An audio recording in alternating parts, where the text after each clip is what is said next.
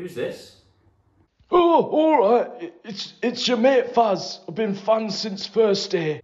How the hell did you get my number? Doesn't matter where I got your number from. I need you to go Twickers and watch the boys. No, Faz, I don't want to do that. England suck right now. I'd rather just forget about the World Cup and just play Xbox. Oh no, enough of that crap. You gotta go Twickers for king and country, for England, for green and pastures pleasant. Alright, cut out your patriotism crap. Alright, I'll...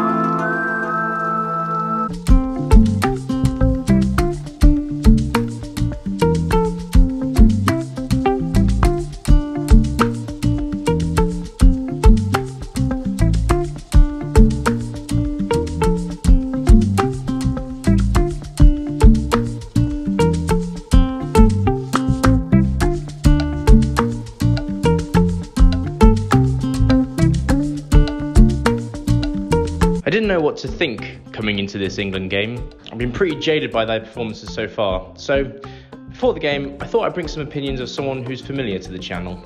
Russell, England are dog. They're not good. They haven't played well, and they don't really have a whole lot of hopes going into the World Cup. What can we take from this game today? Well, hello everybody. It's going to be interesting to see how they decide to play and what they decide to play after their recent outings. And let's be honest, Steve Borthwick has an extremely difficult job at the moment. Everything that could go wrong seems to be going wrong for him and his coaching staff. But with a bit of luck, they might be able to put things right this afternoon, or at least get some of the running situations sorted out, so they look a little bit more organised, they look a little bit more forceful, and they look a little bit more like they can attack with a rugby ball, which unfortunately up to this point in time hasn't been the case. I've kind of been of the thought that the selection of the team seems right today. We've got the best team that I think we can field. However, I think I agree with you that it's kind of like we're kind of looking for a difference in tactics from what we've seen in the other warm-up games. We want a little bit more of an attacking prowess, something that looks a little bit more intelligent than what we've done with the ball going forward. And I think if we can find that today, then there's some hope. And if we don't, then there's not much hope. Yeah, I think you're right. I think they've got to have, or they've got to show some sort of ability to be able to attack in a logical way and play the situation that's on the field, not what's off the field, but what's on it. Yeah, totally. So yeah, Fiji on the other hand, how do you feel about Fiji? Very excited. I think Fiji are always a lovely side to watch, especially playing sevens, which I know we're not playing today, but they're all lovely footballers, and I think, given half a chance, they're a very exciting and enjoyable team to watch. And I think we need to remember that this has gone professional, and now people who come to watch and spend their hard-earned money need to be entertained. They need to have something that's enjoyable to watch. And by and large, most of the time, Fiji are very enjoyable to watch. Be interesting this afternoon to see if they decide to give England some opportunities to do some attacking, and whether or not they catch them on the rebound, because in open play, very good at doing that. Yeah, I mean, I think one of the main things that I've taken from Fiji is that they have a bit of a weird situation with their team and their players, is that there's so much raw talent in there, and what they can do is that they have a lot of talents in their team that you can't teach, but it's the stuff that you can teach is what they need to improve. And I think you saw it in the France game. I picked up that a couple of their tries were 5 metres out, and they managed to do the very simple, like, ruck over and forward support play that is, stuff in the tight that they've not really done in the past. So I think it's really exciting to be a Fiji fan, and I might be buying a Fiji shirt at the end of this game and maybe supporting them through the World Cup instead of England. So, yeah, we'll see what happens. Beaten, whatever happens from here, and it's been turned over, and it's Caleb Muntz who fires it into touch. I'm going home! Clear a path, you motherfucker! Clear a path! I'm going home! So, Fiji end up winning their first game against England ever at Twickenham, and it was well deserved, in my opinion. I think Fiji came to play. I've been a big fan of Fiji since the channel started. One of my most popular videos right at the beginning was talking about the Fijian drill, which makes up a lot of the Fijian team. In the tight game, they were great today. They were great with the forwards, their scrums were good, lineouts good, everything worked and clicked. Fully deserving of the win, and I think it's really exciting to be a Fiji supporter right now. I said last week that Fiji could be in 4 years' time where Scotland are now a genuine contender, but there's no reason why they can't be a wildcard in this World Cup. They showed some really solid game time decision making. Forward pack was great in all the areas they needed to be. And then the stuff that I haven't mentioned is all the stuff that they were better at the rest of the world. You know, their fitness, their offload game, support play. Radradra in the centres is, like, I think maybe one of the best 12s in the world, if not the. So yeah, great for Fiji. On the other side, being an England fan, keeps getting worse and worse, doesn't it? Being live at the game, you see a lot more. You see where people are positioned and what's going on. And what I saw was that in the first 15 minutes of the game, England looked different.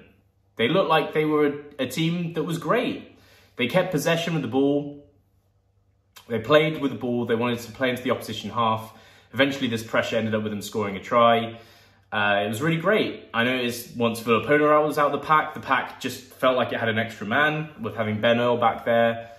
Much quicker ball. They stole a move from Ireland in terms of attacking play, where they would have a forward look like they were crashing the ball, and then he would pop it out on the outside to a fly half that would put it in the backs, which is a really great move that I've seen Ireland do against England that took them apart. Hey, if they have to steal moves to be competitors, go ahead, do it, you know. But then once the rain came down on the pitch, the game changed completely. And it's understandable that rain falls on the pitch and you probably think, right, now's the time to have a few more kicks, have a few more high balls, put the pressure on the opposition to have good possession and hold on to the ball. But it didn't work. And you should have realised that didn't work after the first 10 minutes of doing it. Don't keep doing it. They kept kicking away possession when they didn't need to. They should have played with the ball a little bit more, hold on to possession. Fiji looked like they were strangled within the first 15 minutes because Fiji need the ball to get confidence and get their offload game going and start playing really great attacking rugby. But we kept kicking the ball away, and it ended up with Fiji taking enough high balls to have a good counter-attacks, build some good phases, gain that confidence in attack, and they've ended up winning the game because of it. And I don't know what else to say, really. The team for England seems like the right players are on the pitch. The pack seems a lot more mobile. It seems like it's there in support much better. But we're just kicking it every single time. I think it's inexcusable to kick the ball when you're on the opposition 10-metre line and you're kicking it with an up and under. Like, you just gained possession. Let's go, you know, let's get the ball out. A few other things I want to mention. I think Theo had a bad game. You know, I don't want to critique the player too much. I think he's got a ton of potential. He's obviously a young guy. He's probably got a big future.